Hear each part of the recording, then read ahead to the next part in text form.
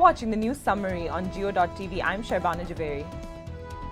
At least 4 people were killed in a US drone strike targeting a vehicle inside a house in South Waziristan. The strike took place in Vana and both the house and the vehicle were destroyed in the attack. 3 people were killed while others sustained injuries in different incidents of firing across Karachi. Meanwhile, rangers conducted search operations to look for criminals in different areas of Gulshan Iqbal, Block 4, including Quaid-e-Azam Colony and other adjoining areas. Chief Minister Punjab Shahbaz Sharif says the people of Pakistan want electricity, not democracy.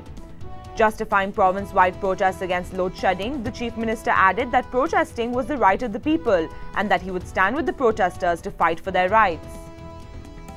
Opposition lawmakers took over the federal budget session in the National Assembly where scuffles broke out over power cuts and corruption. Finance Minister Abdul Hafiz Sheikh delivered his budget speech amid slogans and cries of end load shedding, the corrupt leaders should quit, and let the poor live by opposition parliamentarians. The leader of the opposition, Chaudhry Nisar, says it was necessary to raise slogans in the assembly as this was the only way to take the voice of the people to the assembly floor. Responding to the protest, Federal Information Minister Qamar Zaman Kaira says the actions of the opposition have lowered Pakistan's head in shame.